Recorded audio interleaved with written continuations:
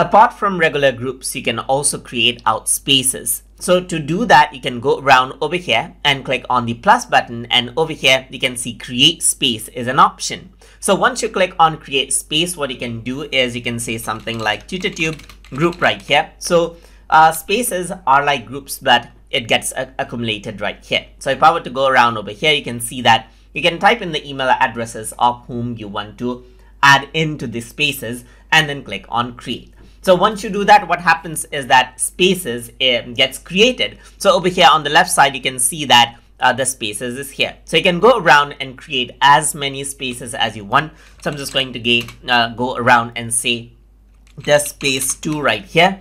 And I'm going to click on create right here. So once I do that, what happens is that space is created, as you can see.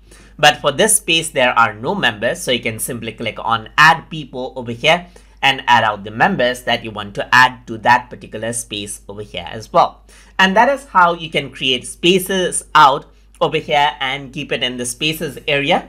So hope you guys learned something as always. And as always, please like, comment, share, and subscribe.